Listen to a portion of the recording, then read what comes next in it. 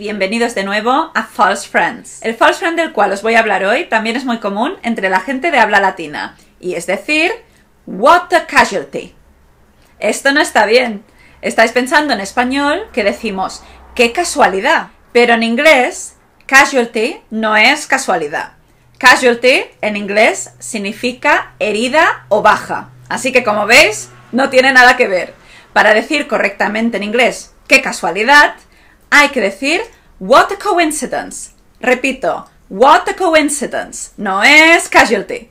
No os preocupéis. Cada semana más y mejor, aquí, en el blog de Amanda.com.